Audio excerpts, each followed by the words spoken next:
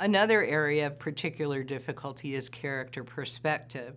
So when we're understanding character perspective, we have to be able to say, here's this pretend character, Polly, and she's been raised by her grandmother, and she knows a lot about sewing, and she knows a lot about playing with dolls, and here's this other character, Dick, who knows a lot about playing soccer. There's not much in between there. So both of their approaches to this problem are very different. So one of the things that I do, again, is to use thought bubbles to show the difference between what someone is thinking and what someone isn't thinking. So if you play, for instance, if you play 20 questions with a child with autism, typically if they have a bag of things and they're supposed to give you hints, you'll say, is it yellow? And they'll go, yes, it's a comb, right? So it's very difficult for them to keep a secret where your mind knows it doesn't know it and my mind does.